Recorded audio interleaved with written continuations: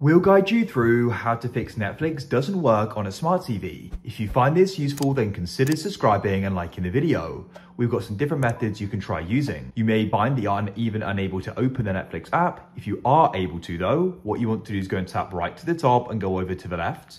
Then you want to go down and select Get Help.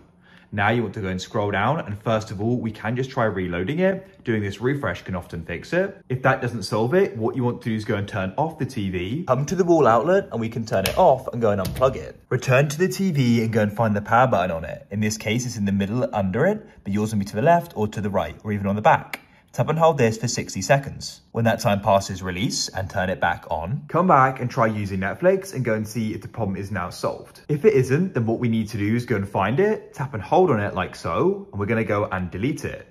You may need to go and press an options button on your remote. You can delete it, and after you've done that, you can head back to the App Store and go and get it again, or go and search for it on your TV. In this case though, I can just go and reinstall it directly, which is easier, and hopefully now the problem's solved.